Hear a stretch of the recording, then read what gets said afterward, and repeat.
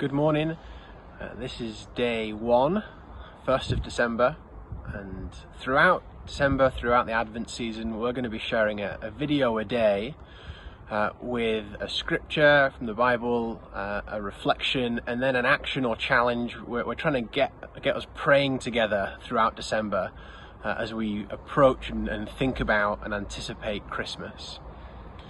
And so today, our first day, we're going to focus on Micah 5 verse 2, which is a prophecy from the Old Testament, and it reads, "But you, Bethlehem, though you are small among the clans of Judah, out of you will come for me one who will be ruler over Israel, whose origins are from of old, from ancient times." And this is the reflection for the day on that scripture. It's amazing how often God uses small and unlikely people in small and unlikely places to work out his plans. Bethlehem was an insignificant little town. Think, oh, little town of Bethlehem.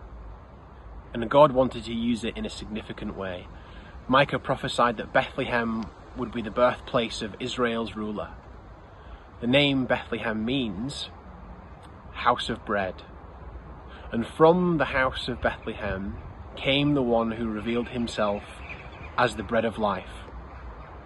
God loves to take small and overlooked and unlikely places and birth in them the bread of life, his hope and his purpose and his plans and his restoration and his goodness.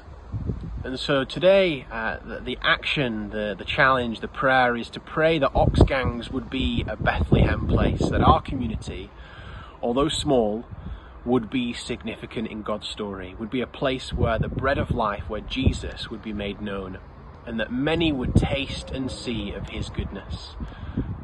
You might want to, even as a small way of signifying this, whenever you or if you eat bread today, remember that Jesus is the bread of life.